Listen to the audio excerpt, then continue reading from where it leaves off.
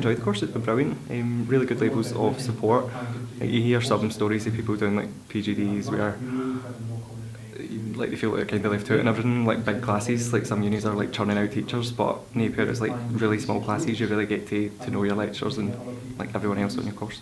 Other universities, you'll be in university, you'll learn everything, then you go out to school for a couple of weeks placement. Whereas we have serial days, so you're learning about something, so you're learning about an aspect of teaching.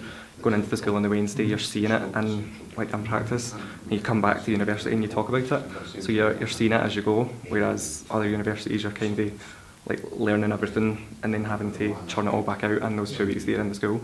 So you get to see it as you go. You can learn so much at uni, but to actually put your learning into practice, you need to be in a school. You just get so much out of placement.